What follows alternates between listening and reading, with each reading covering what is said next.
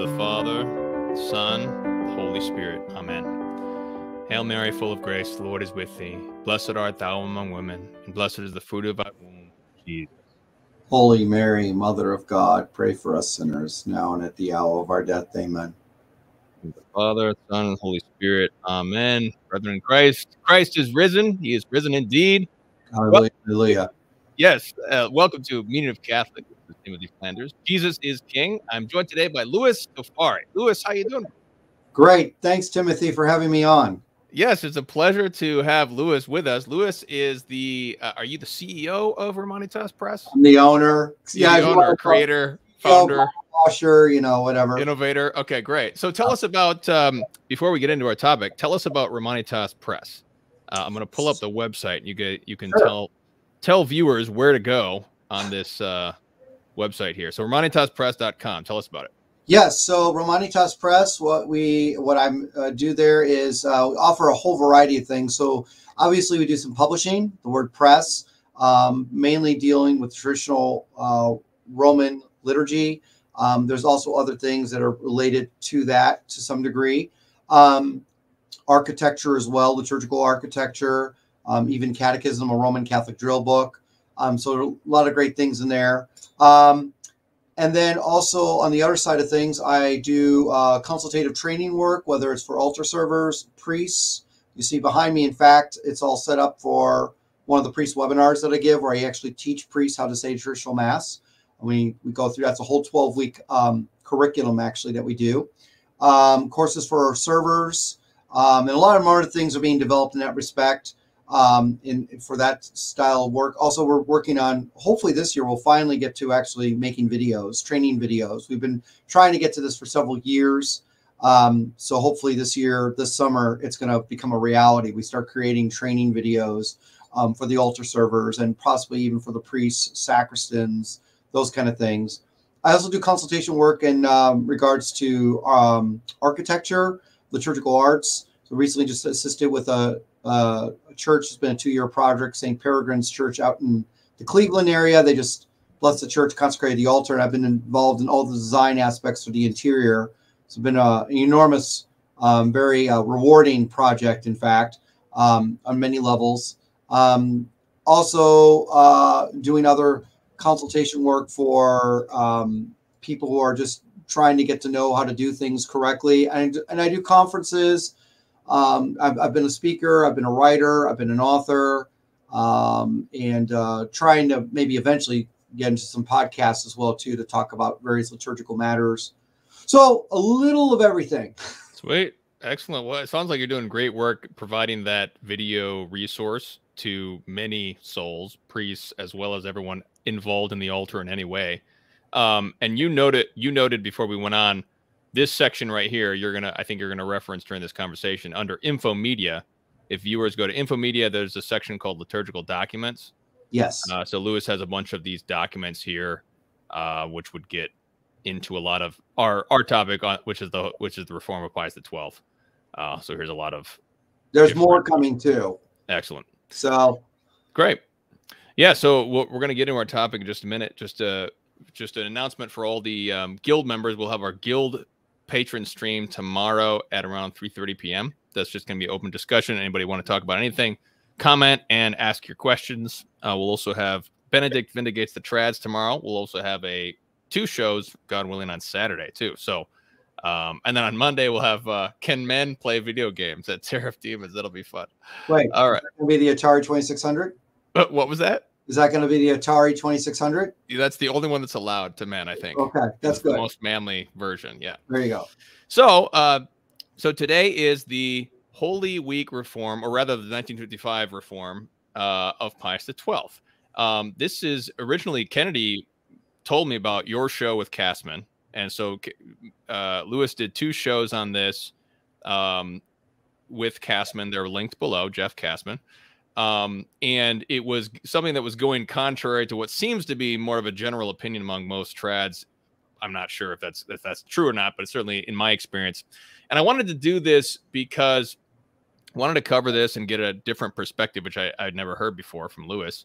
But I wanted to do it after Holy Week because we can just Yeah. focus on Holy Week and pray during Holy Week. Yes. And we can, debate about stuff later, which Right. this is kind of a good time. Yes. But also, it also has to do with the Pentecost Vigil. So it actually is connected to the very end of Paschaltide too.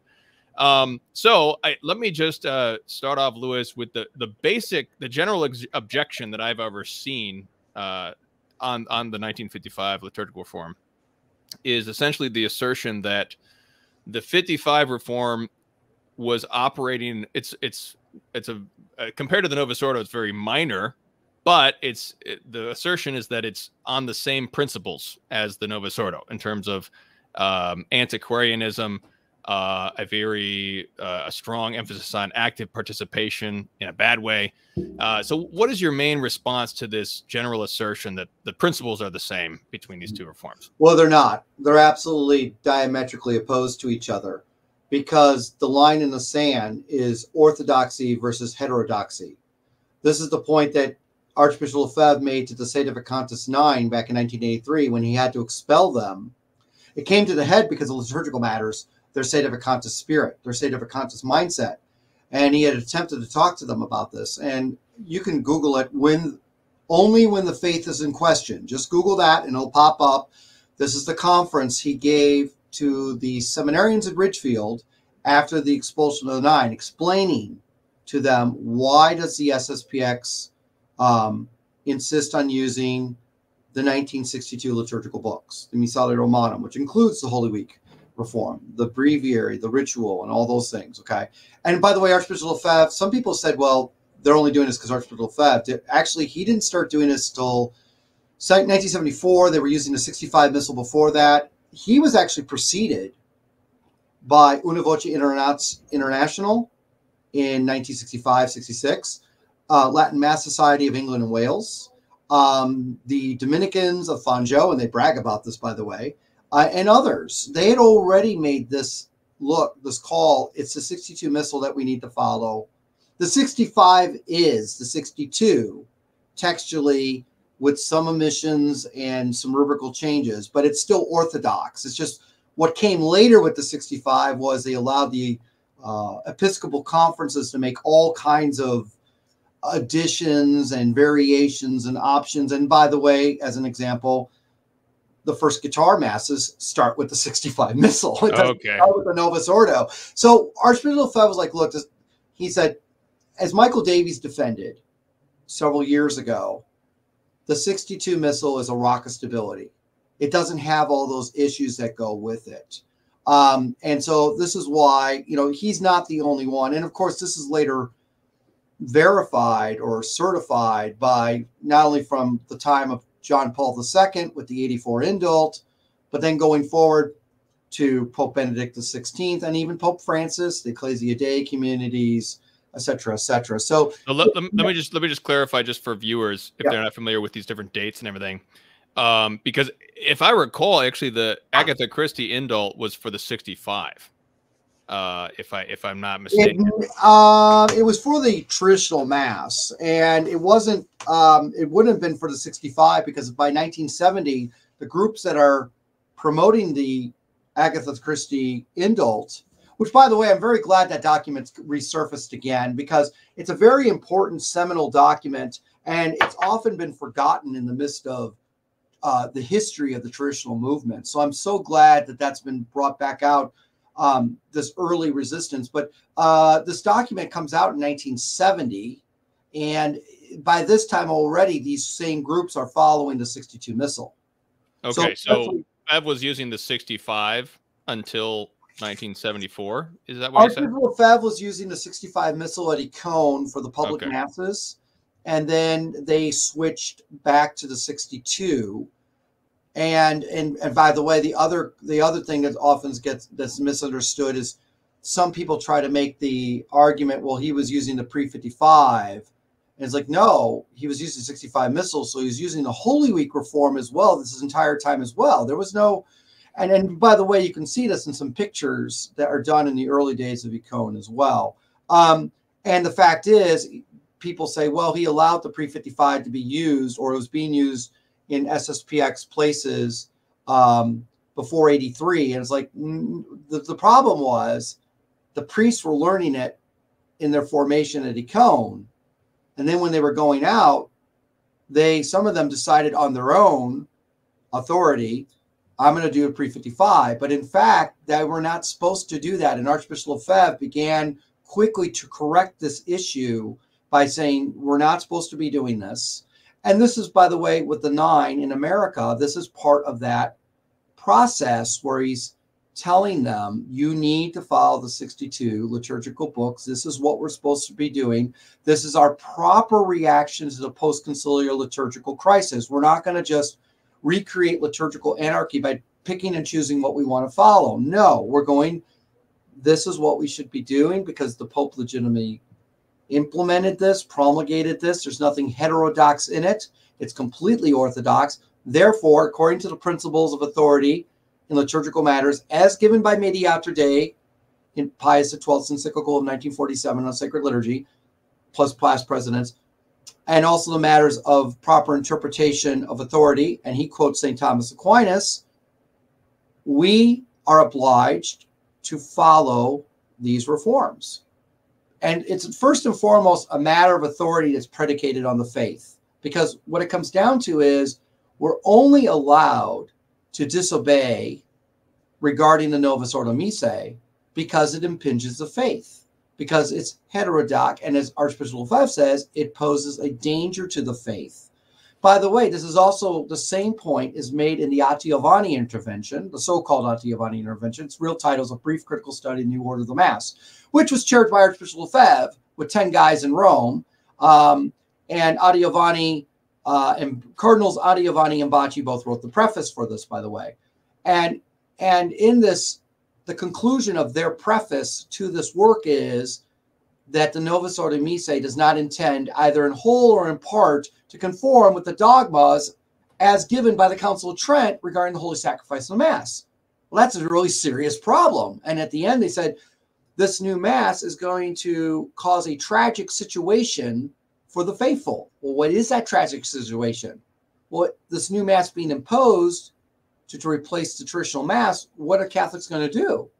Now they have this liturgy that's heterodox. It's ecumenical in its foundation, and this was done on purpose with the integral assistance of 6 Protestant ministers, which have been proven beyond a doubt that they were intimately involved. They were not just on the perimeter there, kind of, we got an opinion here. No, they were actually taking what these guys said and implementing it.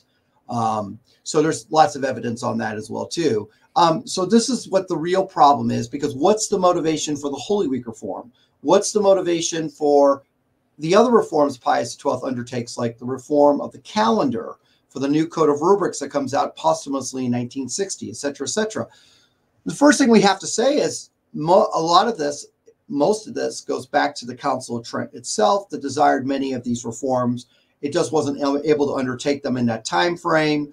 If you understand what the situation of liturgical books was at the time of the Council of Trent, first thing he had to do was get these books standardized, codified, and then get them, being used everywhere where the Roman Mass was be. That in itself was an enormous task. Before St. Pius X, 3 other popes had kind of tried to attempt to go back to doing a general reform of the Roman liturgy, and this wide sweeping general reform. Okay. Council of Trent does some reforms. It's not a general reform as we would consider today, but there was talk about it by that committee. So the liturgical commission that the Council of Trent commissioned to do all these things was talking about these things. And some of them are talked about during Trent itself. And then during the next 300 years, there are attempts or thoughts to do this. It doesn't really get off the ground. There's a huge amount of work that had to be done. It gets interrupted because of all the social upheavals that occurs in Western Europe. The papacy itself is under attack temporally, militarily. And then finally gets to St. Pius X. He announces his intention to carry out a general reform of the Roman liturgy in 1913. He dies in 1914, just a few months later, after the outbreak of World War I, breaks his heart. And now after World War II, we have as early in 1946, we have Pius XII saying, I want to explore the idea again of attempting a general reform of the Roman liturgy. This is studied. They come back. He forms the Peon Liturgical Commission, which then begins all this work.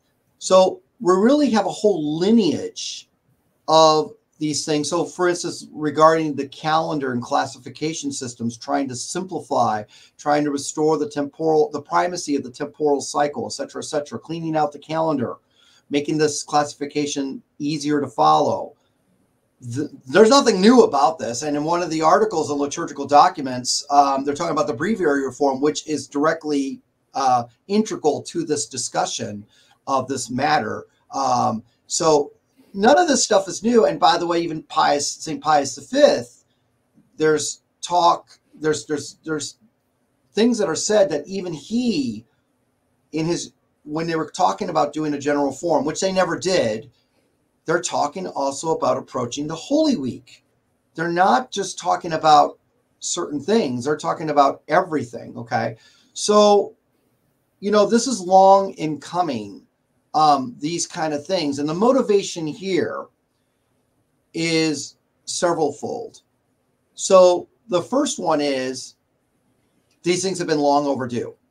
They want to return back a certain sense of Romanitas, simplicity, tierceness. This is the hallmark of Roman things. Some of these ceremonies are considered superfluously long because they've got all these imports from the Gallican Rite, which is quite embellished, coming from the influences of the Byzantine Rite itself. Okay. So there's talk of that. There's talk also about active participation. What is meant by that? It's not merely vocally, it's also symbolically, by saying what is most important in these ceremonies and how have these primary signs or symbols or lessons of faith been obscured by these additional things that were accretions over time, many of them from the medieval period when this was very popular, very faddish to do all these things. So they're also talking about active participation, especially in promoting Holy Communion, reception of Holy Communion. We see this on Good Friday as an example, where they now say the faithful can go to communion on Good Friday, whereas before they'd been disallowed. Okay. So many levels of this active participation are being considered. Okay. And this notion of active participation at this time is completely orthodox. It's traditional. It's a traditional form of active participation that used to exist, unfortunately died out, got killed out because of the social upheaval, destroying all these liturgical centers of life, mainly the monasteries and abbeys where people would, Gregorian chant almost died out as a result as well. So these are both congregational singing. These are all victims of this. Because, by the way, regarding the dialogue mass, we have the historical evidence mainly through letters of ambassadors writing back to their home countries, talking about what the dialogue mass practice was or isn't, where they're being posted compared to what they were used to at home. They're talking about this. No, just so I'm clear, when you talked about trimming down accretions, more active participation, are you talking about that was discussed around Trent at that time when we talk about general reform? No. Well, okay. The active participation wasn't so much an issue at this time because this is when the dialogue mass was occurring. This is when congregational singing was still, for the most part, occurring. It's after this period. Oh, okay. Post-Trent. Now have where Christendom is basically just almost. To give you an example, how bad it was before pre-Reformation England, which is pre-Reformation Europe, continental Europe. Okay, 1,500 monasteries and abbeys in continental Europe and England. And by the way, England had more abbeys and monasteries per ratio than all of Europe combined. Okay, that's how saturated England was with religious orders and houses. Dom Guéranger arrives at Salem, the ruined Salem, in the 1830s. There's only 15 abbeys left in continental Europe. This is what had happened. This directly affected the liturgical life of the clergy and the laity alike. Things had, in a sense, gone stagnant. And this is mentioned by various liturgical authors. Even Pius XI mentions this issue in Divini Cultus, his document on the liturgy of 1928, okay? Apostolic Constitution, 1928. Now, let me just ask one quick question before we're in the post-revolutionary period. You said that at Trent, there was a call for a general reform of the liturgy, because when I read Elko and Reed, Organic Development of the Liturgy, he says that 1570 Pius V, he accomplishes what Trent wanted him to do by doing reform. What they're talking about. So what they're talking about Trent at this time. So the fathers of the council are requested, or the fathers of the council request, basically standardization and codification of the Roman books. This is part of, again, a long process going all the way back, where basically bishops want to imitate what the Pope is doing in Rome, where King Pepin wants to impose Roman-style chant on the Frankish kingdom. Charlemagne says, I want the Roman books. Okay, yeah. That's what I want. I don't want the Gallican rite anymore. So this is a long lineage. So what they're asking for a general reform at this time is just to get the books in order. But there are other talks of other things talking about as well. And to put this into perspective, so when we talk about the reform of these liturgical books, I laugh when people like to say, well, the Holy Week reform was carried out hastily. And it's like, okay, well, first thing is the commission officially got started in 1947.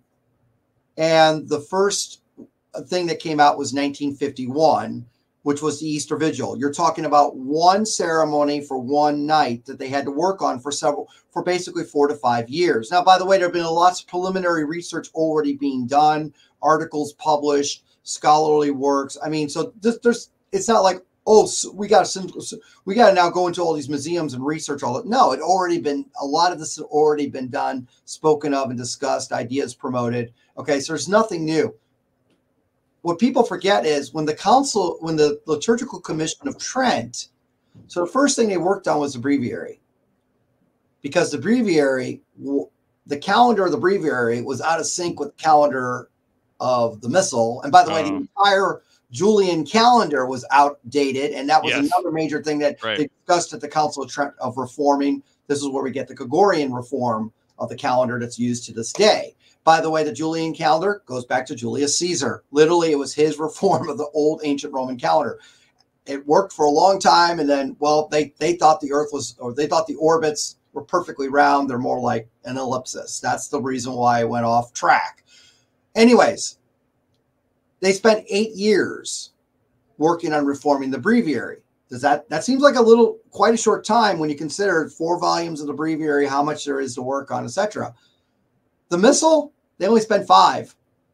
The entire Roman Missal was 5 years. Now compare 5 years for the Easter Vigil coming out in 1951 as an experimental usage, which was very successful, and then waiting all the way up until 1955 when they finally promulgate the Holy Week reform. You've got a much longer period. And by the way, they had more materials to work with the Pian Liturgical Commission, whereas the Council of Trent, they did, in fact, go back to what they had at the Vatican archives, but it wasn't as extensive as what was obtained much later, especially in the 19th century when we start finding all these liturgical documents, sources that were previously unavailable. And by the way, I think what Council of Trent did was fantastic.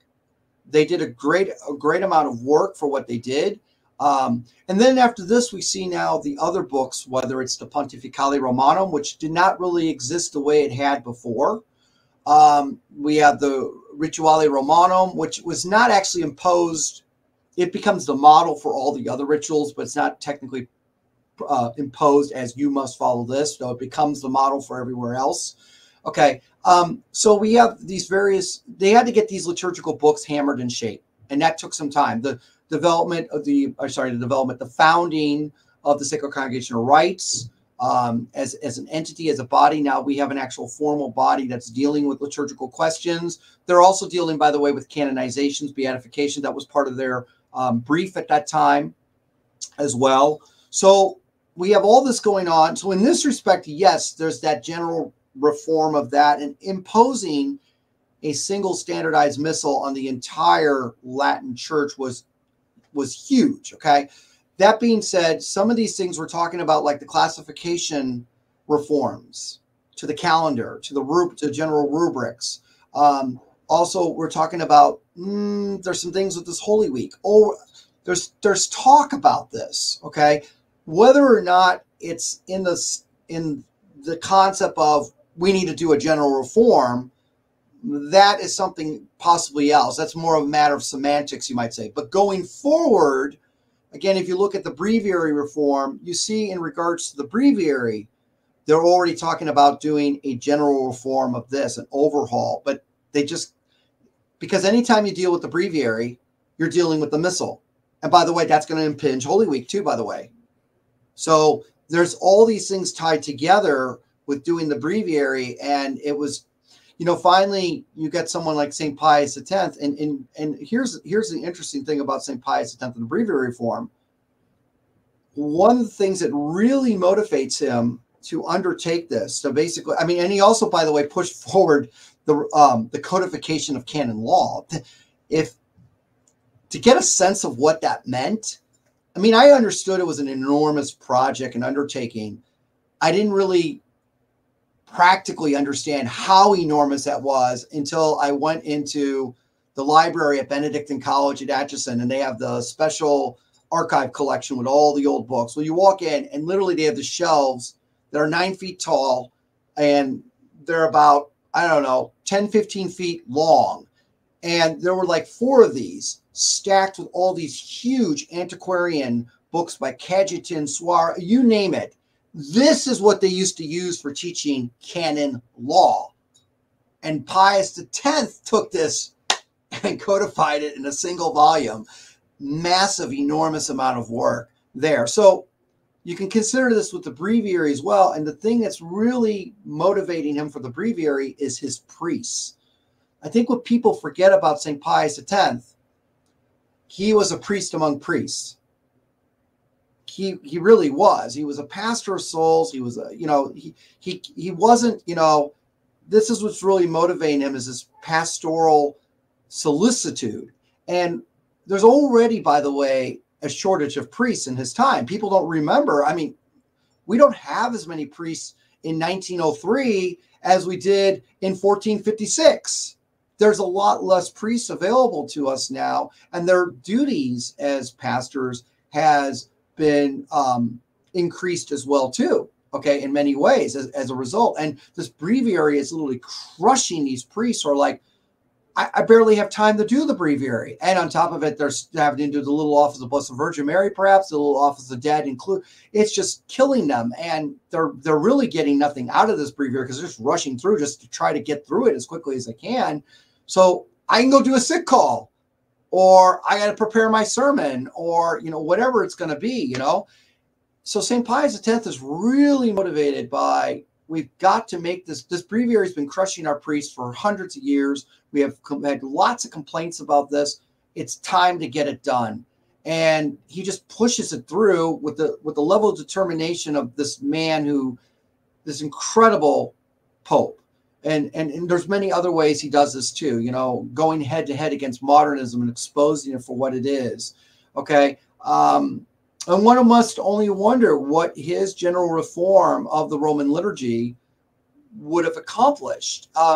And I have to say, in many ways, I would say it'd have to be pretty similar to what Pius XII did, because, again, a lot of these ideas are not necessarily new, okay, in that respect, okay? So we get up to Pius XII. Again, what's the motivation here? It's to bring these rites out into greater relief, to get the faithful to attend them more frequently. So the biggest thing, by the way, of active participation that I neglected to mention is the restoration of the proper times.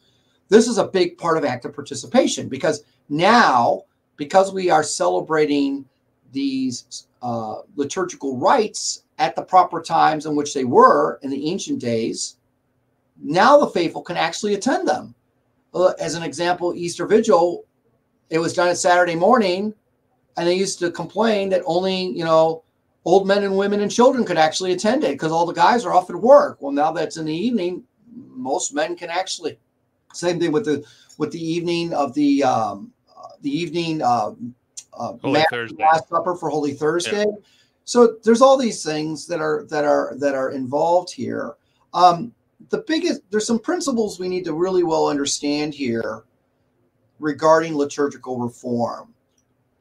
And so the first thing is that older is not necessarily better, because maybe for the Middle Ages, but for our times, you know, it might not be quite as adaptable. Okay.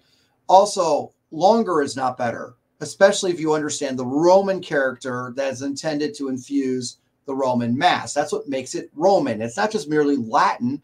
It's the characteristic of Romanitas. And part of that is this terse, brief style or method of doing things. Okay. So there's another thing they're trying to bring back. Okay. And God can draw straight with crooked lines is number 3, what I like to say. And in that respect, I think it's been pretty well demonstrated, or I should say been proven, that the Buonini myth, that he was the architect of what happened under Pius XII, has been completely demolished. Okay. Was he in the room? Yes. He did his job as a secretary should at that time. His job later on Pope Paul VI under the Concilium is a completely different matter, and that's because Paul VI allowed this bureaucratic anarchy to occur. And there were different principles being used by the Concilium as well, too. But going to Pius XII, the best one that just came out recently is the publication of Father Charles Muir's book, The Godmother, Madre Pasqualina, a tour de force of feminism. And in there, she's absolutely explicit. When Buonini published his autobiography, La Riforma Liturgica, she is like, absolutely not. Buonini was not the motivator. He was not the principal instrument. This was the Holy Father's work from start to finish. And Cardinal Antonelli's diaries also shows this.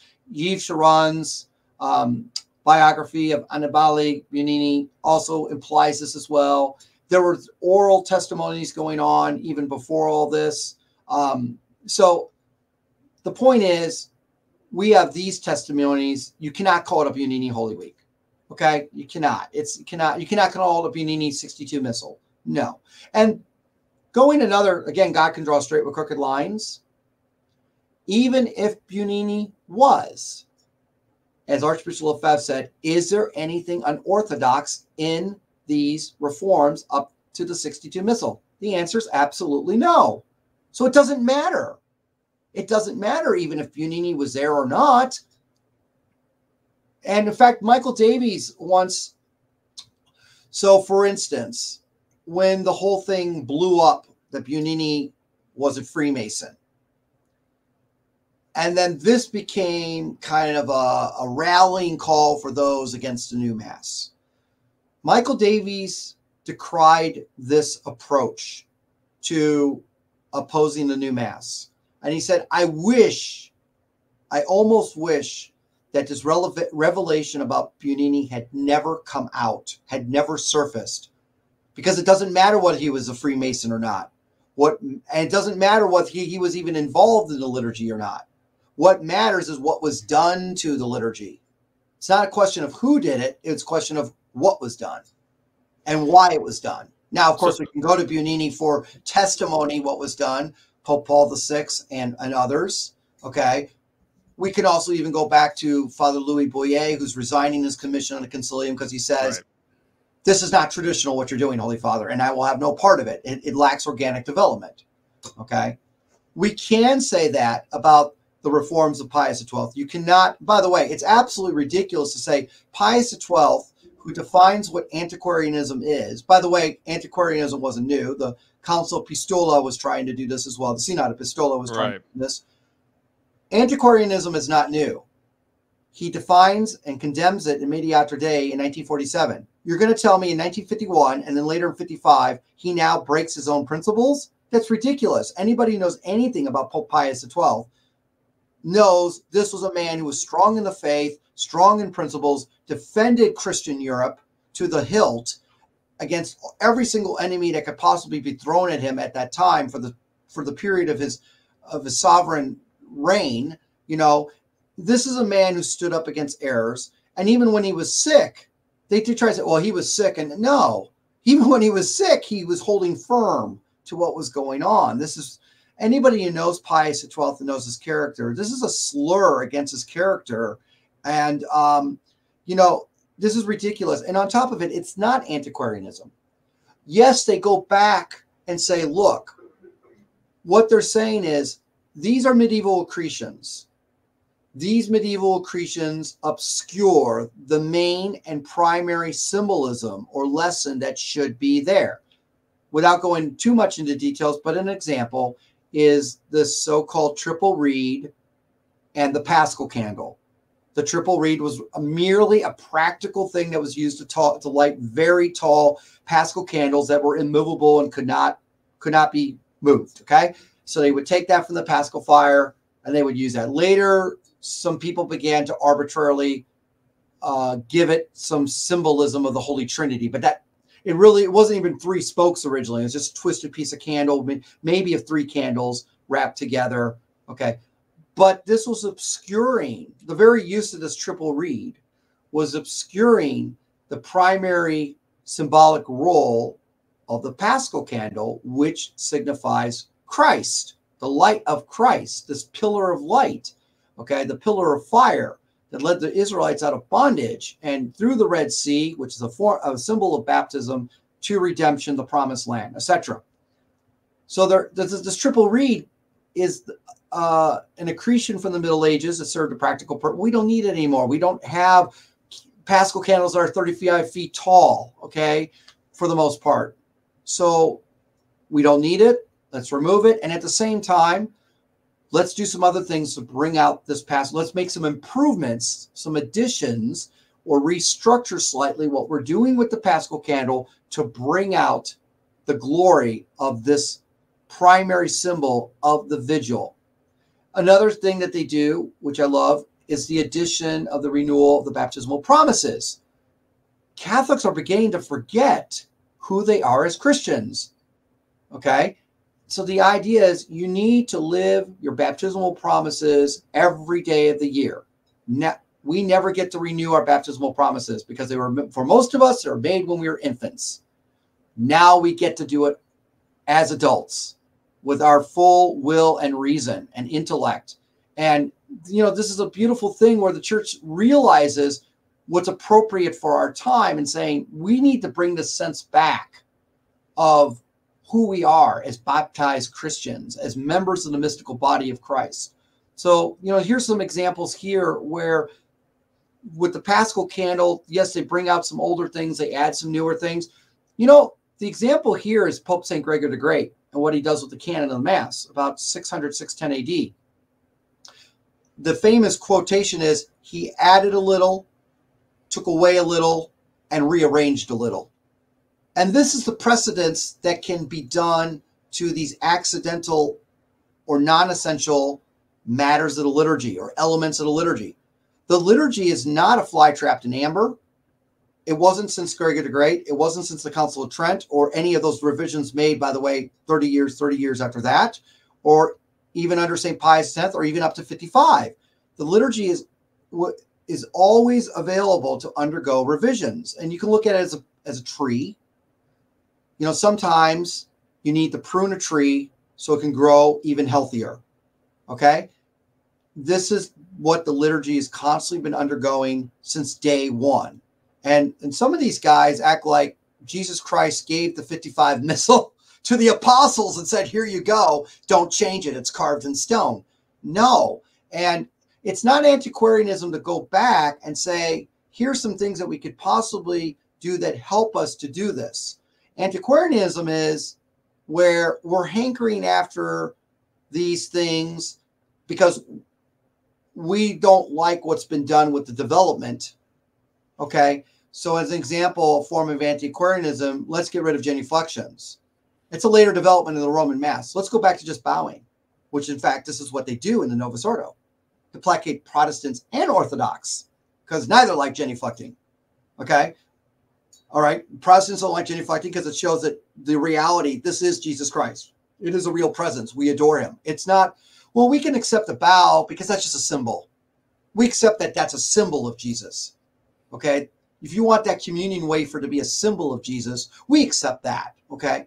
The Orthodox, we don't like genuflecting because it's Roman. No, we don't like Roman. We don't like your Latin rites. Okay? So there's a specific example where they do a form of antiquarianism. Okay? And for those who want to accuse Pius XII of doing antiquarianism, not only A, it's ridiculous to say the very Pope who condemned this is now doing it. B, what are they actually restoring, and in what way are they doing it? How are they doing this? You know, and is it doing it to somehow diminish our belief as Catholics? No. Every single time in the Novus Ordo, when they want to use the error of antiquarianism, it's for an ecumenical agenda. Okay? Whether it's to diminish our faith. As an example, using this so-called liturgy of Hippolytus. In the 3rd century, there's nothing wrong with this liturgy.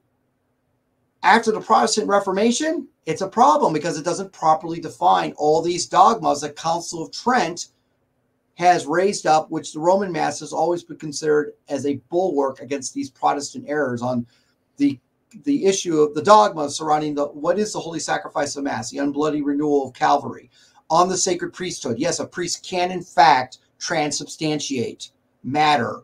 Okay. Let me ask a question, Louis. Yeah. Now, one of the things that concerned me about 55 is that there are pious customs of the faithful for Holy Week, the holiest week of the year, obviously, when many of the faithful are attending things. For example, Tenebrae in the evening, and there's customs regarding the lights, and there's other pious customs of the faithful worldwide, all sorts of devotional practices that are all tied in with the Holy Week as it existed before 55. Is not the 55? No, here. Let me. Here's an alternative. Could they not have introduced an optional Holy Week that had different times and things like that without doing violence to the pious customs? They could introduce it in the cathedral, or as an option, instead of disallowing all these cherished customs of the faithful by changing all the times. What do you think about that? So the principle is this, and in fact, one of the things I have under liturgical documents, it's actually it's called Pastoral Extracts on the Rites of Holy Week, which is a manual that was done by Father Frederick McManus. Yes, I know later on he went bad, but his initial stuff is very good. And in there, between pages 18 and 19, he covers this issue of popular devotions, which is addressed also, by the way, in the documents regarding the pastoral issues of the liturgical reform. So they're well aware of this when they bring out, promulgate the 55 Holy Week reform, okay? The first issue that we have to understand, the liturgy always takes precedence. It is the actual official expression of the Church of Prayer, publicly, communally. Devotions fall under this. And one of the things that's really important to understand is these pious devotions, as great as they are, like these wonderful Good Friday processions that they used to make, which they would make at the time that when our Lord died. Well, that's because the Good Friday ceremonies have been pushed back so early in the morning. Now there was nothing to actually commemorate at the moment of our Lord's death. Well, they fixed this by moving the liturgy back to its proper time, which is where it once had been before.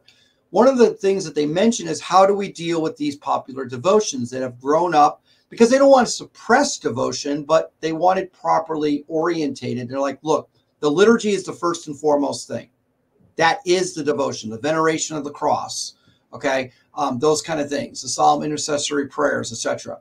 So one thing that could be done is that these devotions could be held either earlier in the day or later in the day after the Good Friday ceremonies. Okay, so these things could be done, and in some cases they were. Okay. So also Tenebrae, by the way. So Tenebrae originally was, if you're following the monastic practices, they start at 3:30 in the morning. It's Matin and Lauds. The whole thing with the candles was to illuminate the church so they could read, and they would gradually extinguish the candles as the sun was coming up. And by the time they got done with Lauds, the sun was up. They didn't need it anymore for reading purposes. This is the whole history of the Tenebrae hearse, or the triangular candle stand that you see. That's the whole reason for it. And the word Tenebrae just means, could come the darkness from one of the Psalms. It could also mean that it was being done in the dark, but every matins and lauds by monks were being done in dark. It just so happened that Tenebrae became a very popular thing for people to attend, because now it's really trying to get ready for the Passion of our Lord during the Sacred Triduum. Okay. And it's beautiful that people are going to this and everything and trying to do this. So, and with the change now that's occurring. So for instance, one of the things that happens at the Easter Vigil, in the pre-55 Easter Vigil, it was concluded with Vespers. Well, that's because they're doing it at 10 o'clock in the morning. Now it's concluded with Lauds because it's being done. You're finishing about 1:30, 2 o'clock in the morning. So rather than require priests to have to say all of Matins and Lauds, now they have this very short version of Lauds. So all they did is, okay, Vespers was already anticipated by these, well, they would already been done by these priests about 5, 6 o'clock, because you're not going to start the Easter Vigil until the sun starts to go down at the very earliest, 9 p.m., 10:30 p.m., whatever it's going to be. Okay. So you've already done Vespers now. So it's just taking stock of the reality of the situation for what the priests have to do for their divine office. Okay. So I don't know if that puts into greater perspective for you of what's going on here. Okay. And what about the Easter Vigil is originally 12 readings. It's reduced to, I believe, 4 in 55. Yes. 4. And then there's the Pentecost Vigil, which is a bookend in Paschaltide. You got the Easter Vigil with 12 readings. You have the Pentecost Vigil with 12 readings at the Vigil of Pentecost. The Pentecost Vigil is completely suppressed in 55. Mm-hmm. What are your thoughts on that? So first thing is, I would make mention there was actually a lot of people, the pre-55ers, want to go back and say, where's your liturgical precedence for doing this? And the answer is, we don't necessarily need one. If the Pope says this is the way it's going to be, this is the way it's going to be. And in fact, this was done for centuries up to Pope Gregory the Great. So what's the problem? A Pope still has that authority behind him to do that. And he can adjust these things according to the needs of the time. The Easter Vigil has to be remembered that as a vigil, you're basically, the first part where you had these 12 lessons is basically matins in the ancient times, okay? Because the old, what matins often was on Sundays, in the ancient times, in the early church, they would gather together late at night, sing psalms, hymns, canticles, have sermons, whatever, okay? And by the way, the story of St. Paul with the boy falling out the window and dying, and he had to bless him and resurrect. This is part of that vigil service. And then finally, as they're getting closer to the dawn, the boy died because it was too long. They had too many readings, yeah, exactly. Right? Yeah, they weren't Roman yet. They weren't Roman. They were Eastern still. Okay. And, that's I can imagine St. Paul probably giving a 5-hour long sermon. Okay. So then they would begin the holy sacrifice of the Mass as the sun began to rise, as we get into dawn. This is the practice of matins and lauds, and we see all that going on. We see the Easter Vigil is the last of the church's ceremonies that imitates that practice. And of course, now it's been gloriously restored to the proper time of being done in the evening over into the early morning versus doing it in the early morning. And also the other beautiful thing about this restoration of time was in the pre-55 Holy Week, by 11:30, you're singing Alleluia. I can say that word now. Before I have to stop from Septuagesima Sunday, I say the A word. Okay. But they were singing Alleluia. Well, now the rest of the day, not only does the fast end before you even get to midnight, but now you're already basically rejoicing. With the restoration of the vigil time, you now not only have that one of the things that points they emphasize is that Holy Saturday is a day of profound mourning and contemplation over our Lord resting in the tomb. They have put him in the tomb and they've walked away in sorrow, and there he is, and we're all sorrowing that he's in the tomb. And this whole day is also a day of fast and abstinence all the way up until the vigil. And in fact, if you don't go to the vigil, you don't get the party unless you go to an Easter Sunday morning mass first. Okay, so this is this beautiful emphasis they put back as well. Now, regarding the Pentecost vigil, Dom Guéranger explains in the liturgical year, this is simply a repeat of the vigil because of those who were absent, who could not come to the vigil to be baptized. It's a repeat for those who are going to get baptized. So their catechetical instruction had ended. I don't know, they got sick, who knows, whatever. So they would repeat it. Well, by the time we get to the 40s and 50s, let alone the 20th century, we're not even doing these really like this anymore, okay? So it's like, it's deemed that we don't need to do this practice. We don't need to unnecessarily repeat this anymore, okay? Because we don't have the same situation going on. In the earlier times of the church, yes, we could see how this was important to do, okay? But these ceremonies have already been done. Now, regarding 12 lessons versus 4, there actually is what I meant to say, historical precedence. The Pope could just do it if he wants to. He could reduce this number to 1 if he wanted to. He could just get rid of them completely if he wants to, okay? The point is, it's reduced to 4. There is a precedence that some areas were only doing 4 lessons versus 12. The reason for 12, again, it's imitating matins, how many lessons you're going to have there, okay? Without the individual chapters and all that stuff going on, the blessing that occurs between each lesson, etc. Okay, the prophecies, if you want to call them. So they chose 4 of them, what they considered to be the 4 most important ones. And they also do this to reduce the amount of time. Okay, for anybody who says, well, I want 12 lessons, you go ahead and sit through 12 lessons. Go ahead, be my guest. Go ahead.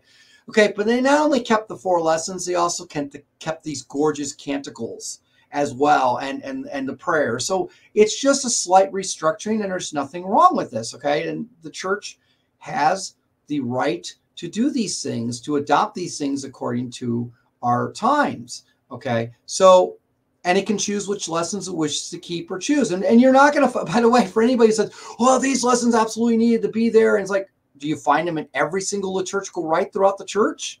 The answer is no, okay? The answer is no. So every rite had its own way of developing things, and there's different ways that they do things, and some of things are very similar, and some things are very quite different. Okay, what's being done? So in any case, so that's what's going on there with the lessons. And for those who say, well, Bionini realized his mistake, as he writes in his autobiography, if you can take, by the way, what he says verbatim, and that he's not actually lying to us, because we know there's several times he's lying to us in his autobiography. The first one is he tries to take credit for what he did for the Holy Week reform. And of course, this has been completely debunked. Okay. He also tries to say, I introduced Mass facing the people by having them face the people when they bless the palms. That's blessing palms. That's not saying Mass. That's not one and the same thing. You can't make the same parallel there. But he also tries to say, well, I realized we made a mistake by removing these lessons, so I put them back. I think better said, his motivation was, I want to ecumenically please the Protestants. We're all about scripture, scripture, scripture, and we don't have enough scripture, so let's put it back. I think that's more of a motivation more than anything, because we know that's one of the major things is pushing the Novus Ordos, why we have a 3-cycle lectionary, which is absolutely ridiculous, for which there is absolutely no precedence anywhere, okay? There's a lot of eschatological reasons that are behind us dumbing down the eschatological ends as well, too, to all this. So, and by the way, in these matters, I know that I see eye to eye with my pre-55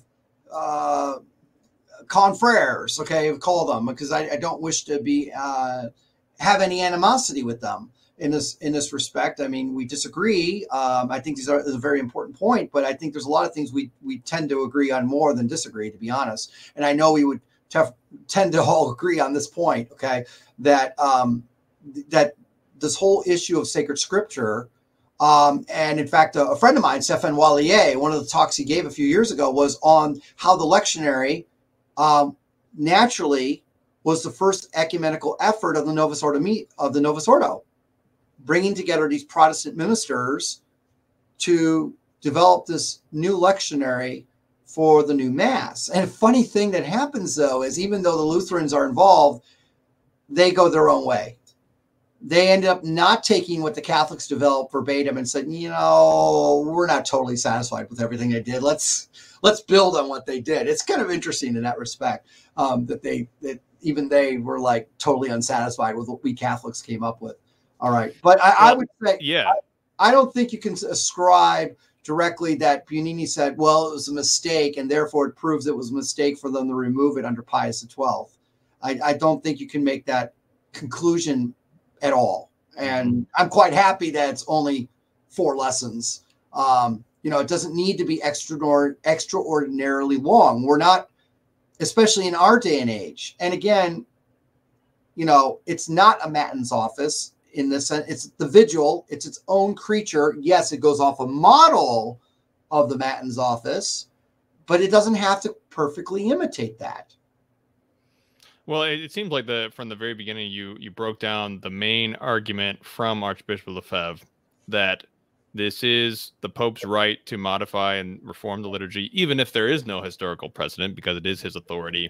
He can do so for a good reason, as long as it's not orthodox. And it's true. I think that's I think one of your best points, because I don't think anybody who's pre-55 has claimed that the 62 is unorthodox in some way. Well, there have been some. Oh, okay. Yeah, there have been some on Facebook, and in fact, I've taken them to task on that. I'm not going to say all of them. So, you know, you can't, I don't want to treat those who are promoting this pre-55 as monolithic. There are certain things that they all pretty much kind of agree on, but they're not completely monolithic in their approach on this matter.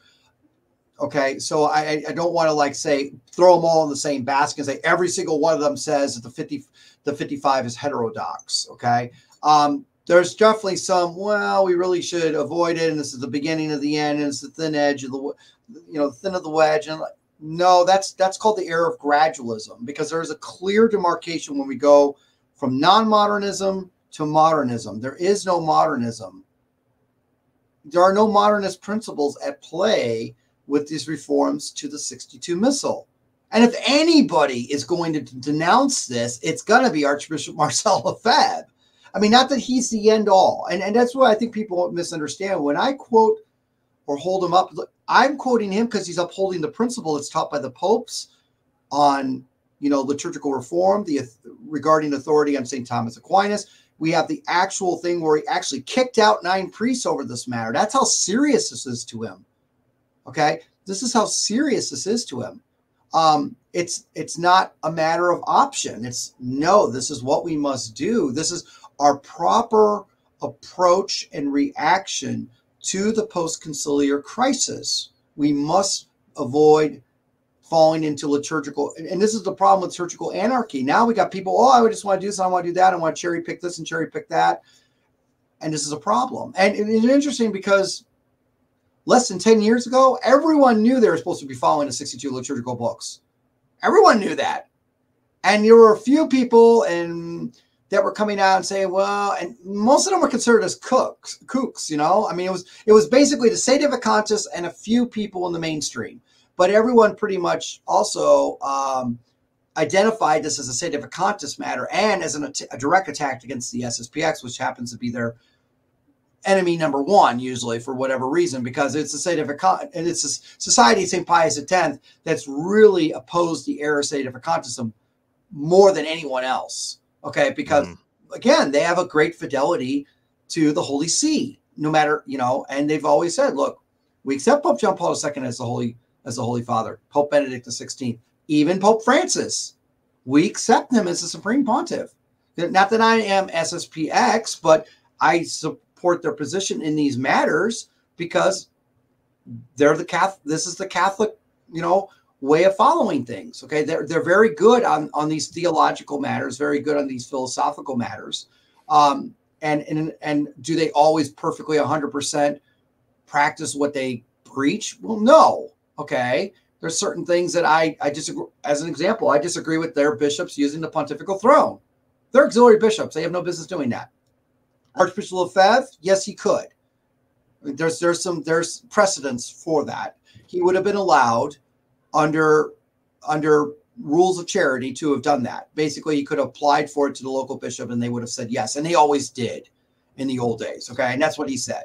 And by the way, he was actually granted use of the throne by the Bishop of Sion, in which the seminary of Icone exists. The bishop there said, you're allowed to use the throne in your seminary. I give you my permission. Use it all the time, anytime you want to.